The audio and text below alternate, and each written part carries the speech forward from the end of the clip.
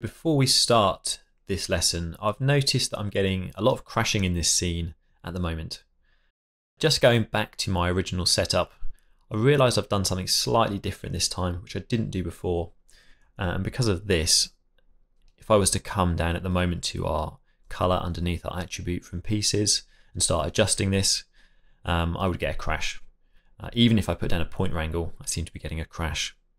And this is also leading to a bit of sort of sluggishness in the scene. So I'm not sure if this is a bug, but I've noticed that with our plant B here, I've currently got this set to be exporting polygons and packed geos. So if I middle mouse click on this, you can see we've got both polygons, packed geos coming in. All the rest of our plants are just polygons. Now, plant B itself, you might remember that I instanced the spines of our flower here. So these are going to be packed geometry, and then our stem itself is just normal polygons. So we've got a mix of these two. Now normally this isn't a problem, but it seems to be in this case if we are merging these two different types together and then we are using it with copy to points with pack and instance on, and we're using variant, it seems to be causing some problems for Houdini. Now it's not really a difficult thing to fix. We're just going to go back to our plant B here. I'm going to come down to our copy to points where we have our spines. I'm just going to disable pack and instance here. So now we just have normal polygon geometry. Now we do have quite a few more polygons here, but because we are using instancing in our main setup, it's not really such a big deal. In fact, we're probably going to get a much better scene speed now, so I'm going to go back up to our scatter where we reduced this before. I'm going to set this back to 1000, which was our original number. So yeah, even though we've got now about 184,000 points or polygons in our plant, in our main setup we're going to be using this instancing, and it's not going to be an issue really for us. So with that done, now we have polygons for this and we have polygons for everything else, and this no longer seems to be crashing the scene, which is good. So I'll have to maybe put a bug report to side effects about that and see if it's something that I've done or if it's just a problem with the way Houdini processes these things. So now we have these growing on, no problem. And in fact, I might just press D, open up our settings here, come to optimize. It's going to increase our scene limit now to 350. And I can actually scrub through. It's not super fast, but it's way faster than I had before, so that definitely seems to have cleaned this up. We could also come to our color now and we could adjust this seed as well. It doesn't really matter, this is just to sort of visualize our different plants. I do love that Houdini's color node seems to produce a myriad of amazing color palettes. I could sit here for hours just going through these.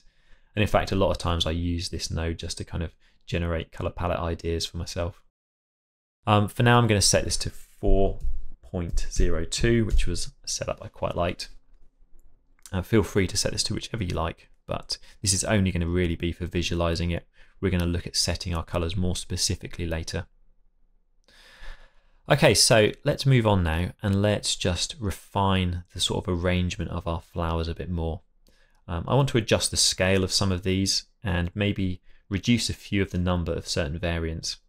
I'd like to take some of these sort of grasses and maybe this unfolding plant we had that we've just tweaked again, and maybe make them a little bit bigger and make them a bit more of a feature.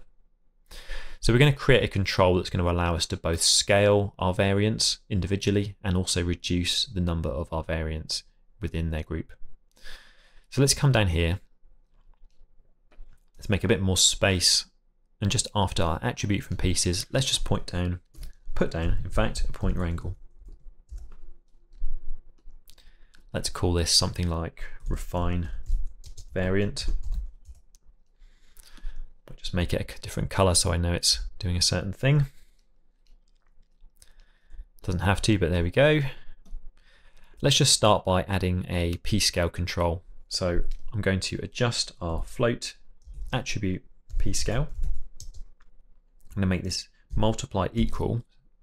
So we're going to multiply the current p-scale by another slider, so channel float slider, and in quotes I'm going to call this p-scale underscore malt.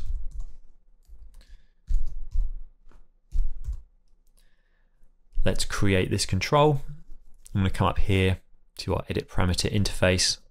I'm going to set this to be a value of 0 to 3. So now just using this alone, we can scale up all our p-scales of all our plants together. Now I can refine this group to just the variant I want to adjust by using the kind of auto groups feature we talked about before. So we don't have groups for our variant, but we could type @variant equals, let's say 0. And this will create kind of like a temporary group on the fly for every point that has a variant that's going to equal to 0. So now if we adjust this, you can see we're just adjusting our variant 0, which was our first plant, plant A. So as well as this, I'm also going to put in a bit of a control that's going to allow us to reduce the number. We're essentially going to create a random number, and if that random number is less than, say, a threshold, we're going to just delete a point. So we can do this by saying if, let's call the random function, and we're going to call pt number within that. That's going to be our seed. So each point will have a different random number. So if that is less than, let's put down another channel float slider and call this thresh for threshold. So if that is true, let's do something, and that something is going to be remove the current point. So we'll just put remove point,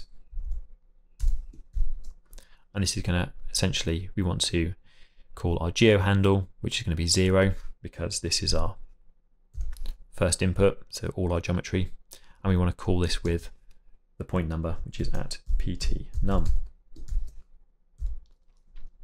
Let's create that slider here. And now if we adjust this threshold, you can see we can slowly reduce the number of plants within our variant. So again, this is essentially creating a random number based on our point number. So each point will have a different random number between 0 and 1. And then if that is less than our threshold, so if your random number is less than 0.33, just remove the point, so it just deletes itself. Now we could also add a seed to this because the random number is based on just its point number. But if we say plus channel, I'm going to use integer here, so chi.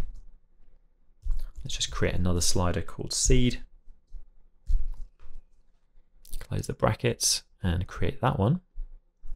So we now also have the ability to not only delete some of these, but we can adjust our seed so we can sort of adjust that arrangement of that randomness. So it's just a little bit more control for us now. I think I'm actually not going to mess with our plant A here. Just going to disable that for a second. I think I'm going to keep plant A as it is in terms of its sort of scale and arrangement. I'm actually going to enable this. I'm going to instead look to do plant B, which was variant 1. So plant A, B, C and D was variants 0, 1, 2, 3 and 4. So variant 1, I'm actually going to increase this. This is our plant B, that's the one that kind of unfurls. I'm actually going to go to about 0.2, 0.5 for our p-scale multiplier here. I want to make this much bigger as part of our overall branch. I might just reduce a few of these because it is quite thick. Maybe somewhere about 0.23. And we can of course randomize this arrangement as well, just to kind of get a slightly better distribution if we like. I think that will work for us.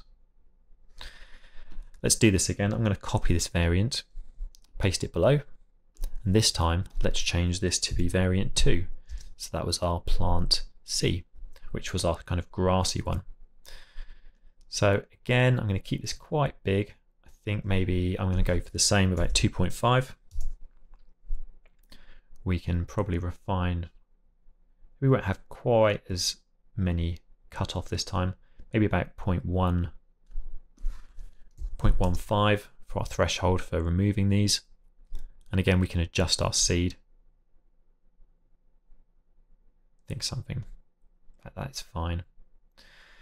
So one thing at the moment that we need to be aware of is if we were to go back up to the start here and I was to start adjusting our threshold for our first one, you might notice that it's also adjusting our arrangement for our second one. So our plant B, if we reduce the number of these, which was our yellow one here, it's also messing with the distribution of our plant C, which was the sort of purpley coloured one. The reason for this is because we're randomizing based on the point number, but here we're actually deleting points, and the point number is going to change if we delete points. If I just literally come to our point display here and turn on our point numbers, you can see that as I reduce this threshold, it's re-randomizing all these numbers. And you can't really help that. The whole point of having a point number is that it goes from 0 all the way up to your number of points. So if you delete a few points randomly, all your numbers get resorted and they get new values. So because we're deleting some here, we're essentially causing our random number for the next operation to change, which is annoying, but it's actually quite easy to fix. All we're going to do is, instead of using our PT number, we're essentially going to store our point number as a different attribute. So let's come up to the top here where we created our first scatter. This is our original points, 4,000. Let's put down a point wrangle. I use point wrangles for a lot of things. This is quite an easy way to just quickly assign one thing to something else. Let's just call this set global ID. So here we're going to say, or essentially we're going to create an integer attribute. So I'm going to call it GID. Feel free to call it whatever you like, but this will be fine. And we're going to set that to be attribute PT num. So essentially we're just making this number be our point number. Now further down here, even if we delete points now, our point number will change, but our GID number, which we set up here, isn't going to change. If you don't believe me, we can come to this. We could control middle mouse click and just click on our GID to enable visualizers. It's going to come to this and edit it to be a marker. And now, even though I'm deleting them, you might see a lot of them are flicking because we're deleting certain ones, but the point numbers generally aren't changing. Well, not point numbers, our GID number is not changing. So now this is a fixed way of controlling our random number. Might be a little bit confusing, but essentially the point is we want to create another attribute that we can use for our random seed that isn't our point number. So with that said and done, let's take our original attribute wrangle here and let's just change our point number out for I attribute GID. Let's copy that, Control C, and let's paste this down below to be the same. Now we should see that even if we change our distribution of our yellow plant here, it's not doing anything to our purpley coloured plant at all. So again, I'm going to set that back to about 2.3, I think it was. And let's just move on to our next one. So we've done plant variant 1 and variant 2, which was plants B and C. Let's copy this once again. This time let's do variant 3, which would be our next one. Variant 3 is plant D, which is this nice clamshell looking one. Let's go back to my render view. So for this one, I think I'm going to make this a little bit more subtle. I'm going to make this about 0.5. I don't want it to be quite as big, sort of just kind of like a background element that sits in there. Maybe I'll reduce a few of them, but probably keep it about the same. And let's just do one more here. Copy and paste. This time we're going to use variant 4, and that's going to be that last one here. I'm going to set this to be about 2. I think probably not going to reduce that many either. I'll just leave it as is. I think that will do for our arrangement. So there we go so far.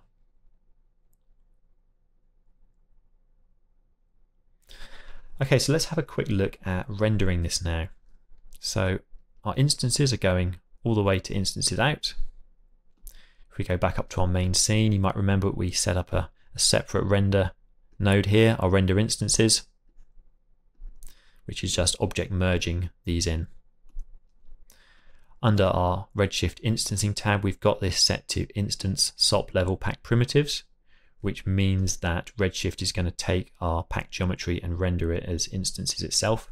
It's not going to try and unpack the geometry to millions and millions of polygons and crash our renderer. So that's all good. Let's come to our render here, and we've got our material set to instances currently, so we can come to our material context. This is the shader we've currently got assigned. Okay, so let's open our Redshift render view. In fact, I'm just going to let's add it here in our viewport for a moment. Click render. You can see what we've got so far. It's already starting to look nice. So let's bring in our color for now, just to colorize these a bit more. It's not going to be our final color. I'm going to show you later how we can assign some attributes from our geometry and colorize this within our material itself. But for now, let's just do a simple thing of just saying rs point attribute. This is going to drag our attribute from our geometry. We're going to grab our color diffuse, so CD. Let's just connect that to our diffuse color here. We need to refresh that just to get it to update. And here we go so far. Now, I think this is a little bit oversaturated at the moment. I might just put down a color correct just to tweak this a bit more. RS color correct. I'm going to bring the saturation scale down just a little bit to about 0.8. About 0.85, I think. Looks a little bit nicer to me.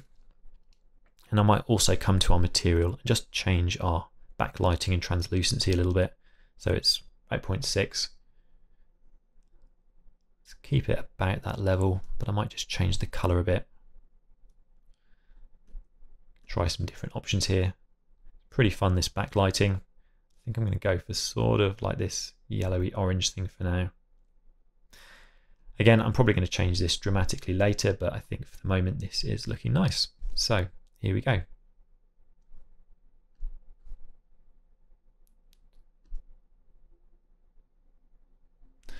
Okay, cool. So at the moment, all of our instances are growing on at exactly the same time. We want to create next an offset in our growth so things appear to nicely grow down our branch. We can do this by caching out our geometry as Redshift proxies, and we can then drive our proxy cache number using an attribute. So this is essentially what we're going to start looking at in our next lesson.